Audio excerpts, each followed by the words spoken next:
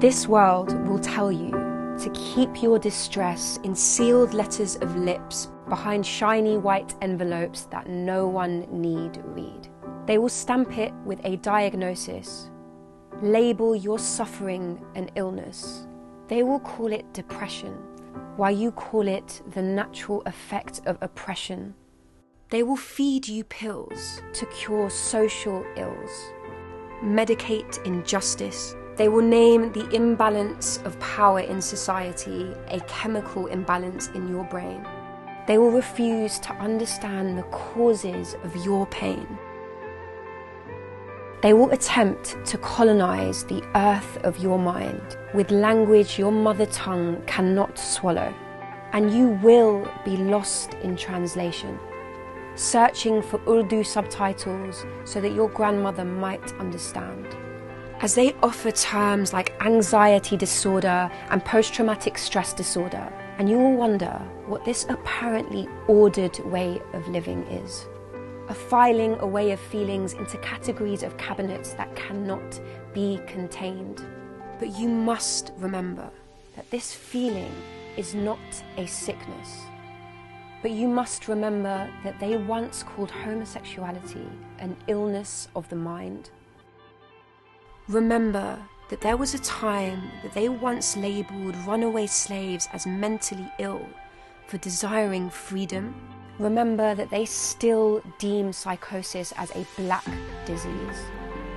So please remember and keep feeling. Keep feeling. Cry on the tube in front of passing strangers. Wear the cuts on your thighs like beautifully inked tattoos. Put your sadness on like it is the silkiest shirt in your wardrobe. Two-step with the grief anchored to your feet like they're your freshest pair of Air Force Ones. So let your tears fall in protest. Release your rage in revolution to a world that is terrified of unfiltered and unedited truth. Do not dilute your heart. Gather community around the table so you can feast in this feeling. Let their sorrow and joy be a convoy to ride together out of this societal warfare.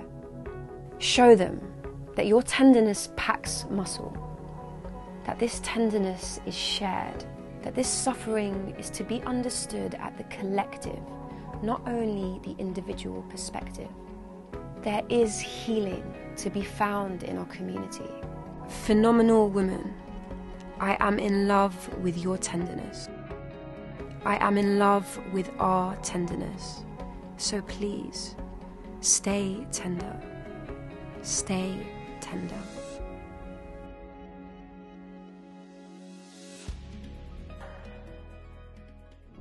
Hi everyone, thank you so much for being here with me today, and thank you so much Suman for inviting me to do this. It's a real honor to share space with like one of my biggest academic heroes. I'm going to be talking to you today about whiteness in clinical psychology. So I'm a recently qualified clinical psychologist, but I've also got a lot of my own lived experiences of using services, especially in my early life. I want you guys today to try and leave here with an understanding of what whiteness means, what whiteness in clinical psychology looks like, a bit about my research findings, which is in clinical psychology, and also some ideas for dismantling the Master's House of Clinical Psychology. So just before we start, I want to offer an invitation to everyone to just come into the body, to maybe just notice your feet on the floor,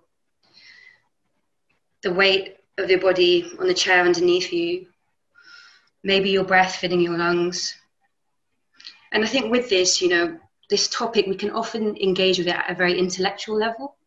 And whiteness and systems of oppression can really demand disembodiment. So I just invite you today to notice what comes up in your body and any discomfort that might be coming up. So the reason I wanted to share that poem and share some poetry with you is, for me, it offers a segue really into Audre Lorde's work. And she says, the master's tools will never dismantle the master's house. For me, poetry is not one of those master's tools. It really it speaks to and allows us to author and gain knowledge of Black and brown life outside of what is scholared and deemed as legitimate by spaces of academia.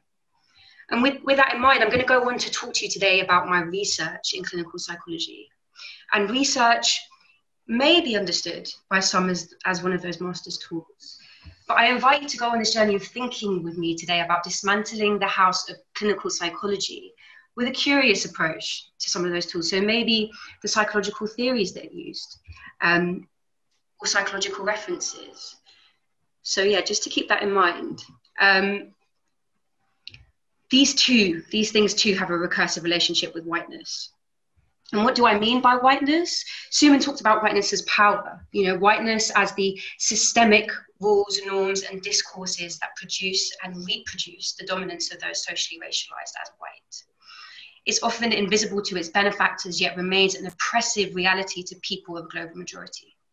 Whiteness, systemic whiteness, is not synonymous with white people, who are not a homogeneous group, but people of the global majority are also capable of reinforcing whiteness. I use this term because I think terms like BAME can offer center whiteness by default. So it's just trying something different.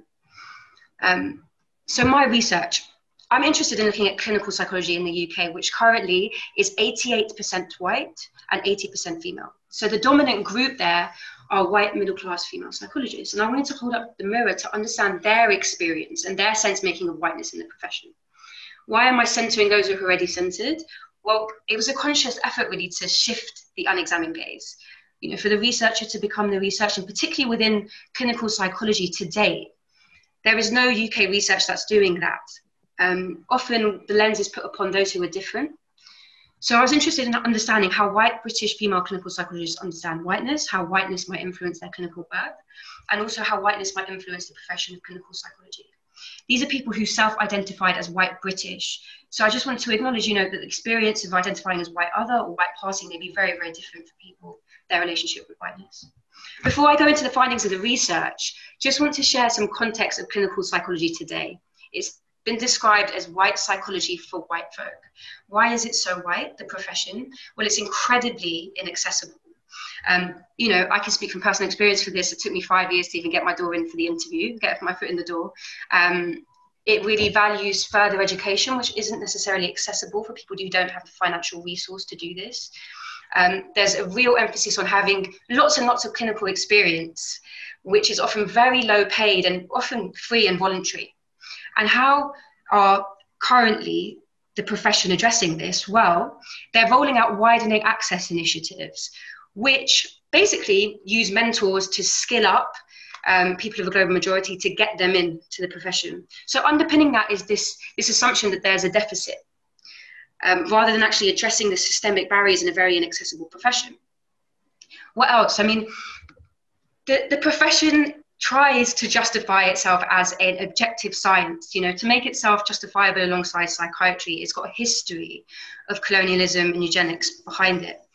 How does it try to do this, become this like scientist practitioner profession? Well, it draws on having a scientific evidence base. This evidence base is made up of research using weird populations. Weird stands for Western, educated, industrialized, rich and democratic populations, which only actually make up 5% of the global population. This evidence base and research then goes on to form NICE guidelines, right? They inform NICE guidelines, which decide which psychological therapies get rolled across the NHS. And these therapies are often grounded in individualism. So cognitive behavioral therapy, for example, is very much locating distress within the individual psyche. And recovery and coping mechanisms are also placed upon the responsibility of the individual. And what that does is it obscures racial trauma, political trauma. And also within that is this pathologizing of racial trauma. There's also real emphasis on recovery. Get well, be better. What does well look like? What is this cured state? There's a real movement away from being with our suffering. And finally, I think a very overt and obvious expression of racism and within the profession is this slave auction that was reenacted within a Liverpool trainers conference very recently, which had huge impact across Black trainees across the country. So just coming back to that reference to racial trauma being pathologized, I wanted to share this quote with you, which I think is really powerful. And maybe we can think about it in the context of how Black men's distress is understood and often pathologized and perceived as dangerous. So trauma decontextualized in a person looks like personality. Trauma decontextualized in a family looks like family traits. Trauma in a people looks like culture. So I'm going to just go on now to just say a little bit about what white psychologists make of this. You know, what were their experience of whiteness in clinical psychology? Well, actually, they were, generally speaking, very aware. I just want to say I only spoke to 9, so this is a real snapshot into the profession. But they were, generally speaking, quite aware of the issues. But alongside that was a real sense of complicity with whiteness in the profession. So I'm going to go on to share some quotes underneath the themes that came up. So they're aware of, you know, the profession being very white. So here, this first quote speaks to, you know, I want the profession to be diverse, but actually there's this investment in upholding the status quo. I don't want it to happen at the expense of good psychologists, good white psychologists. And then she goes on to talk here about how Blackness is rewarded and a benefit to be able to get into this inaccessible profession, which isn't the case at all. So just going on here now to speak about how this psychologist really, and this theme I think captures racialization, particularly within the therapy room and broader within mental health services. But this first psychologist was speaking to her awareness that being racialized as white was a barrier in the therapeutic relationship. You know, she couldn't understand or be with the experiences of racial trauma with the young girl she was working with. She wishes here, she says, I wish I could be black right now and give you a different experience. And then going on to this quote on this slide, the second quote here, is speaking to racialization really impacting risk assessment processes and referral processes to safeguarding, where the liberties of families from a global majority are significantly affected.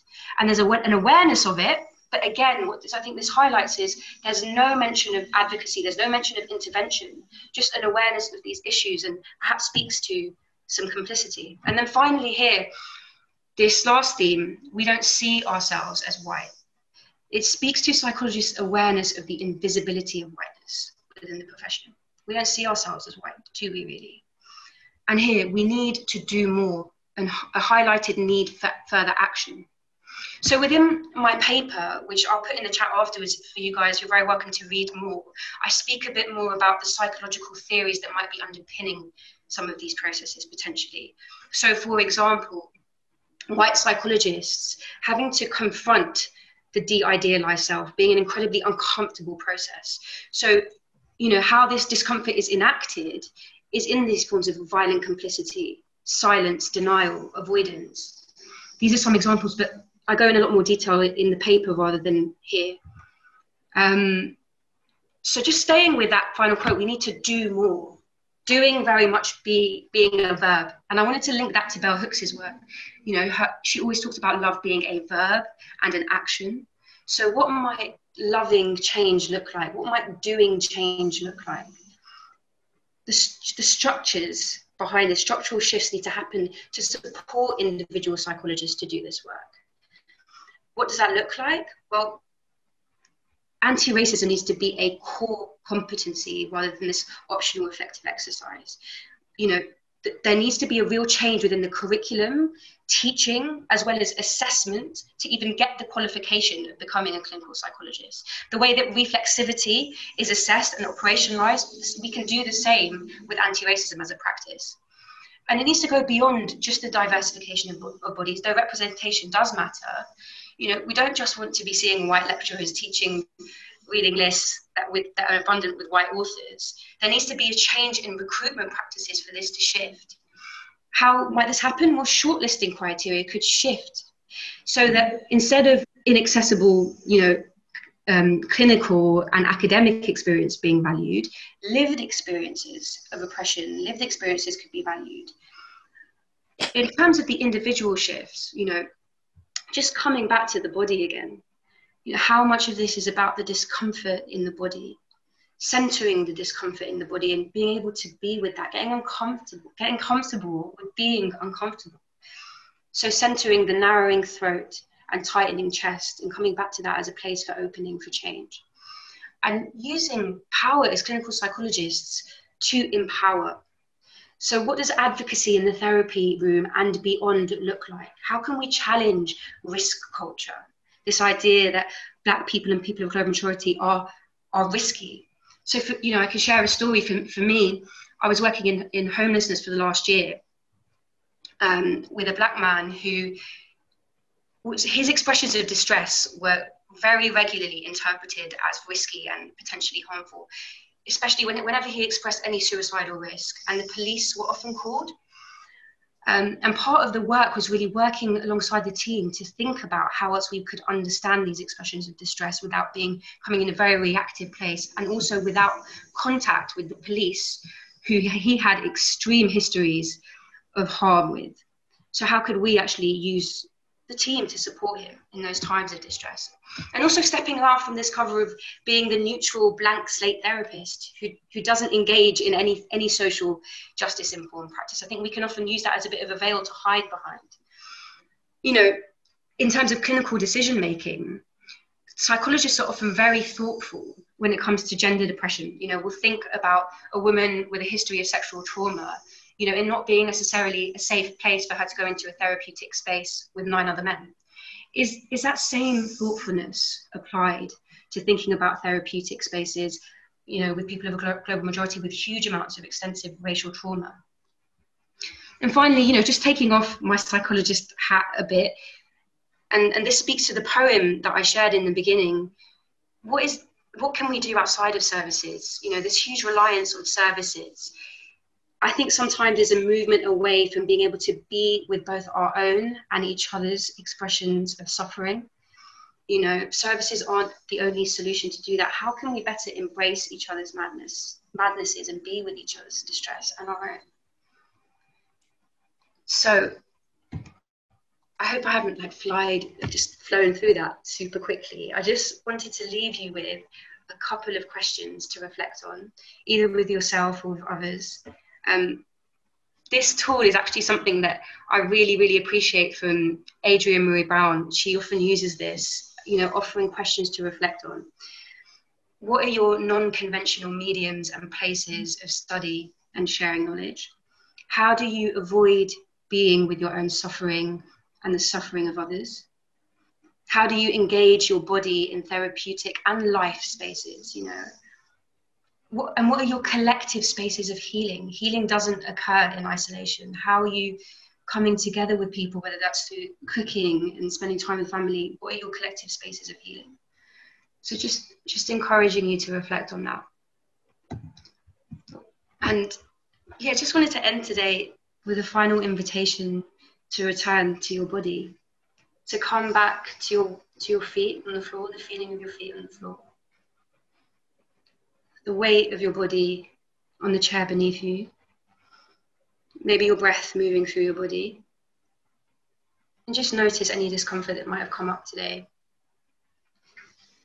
And just want to leave you with this last quote, being with the narrowing throat and the tightening chest as a place of opening for change. Thank you. I had this last James Baldwin quote, but maybe I think it's a bit long and I'm not sure how I'm doing for time.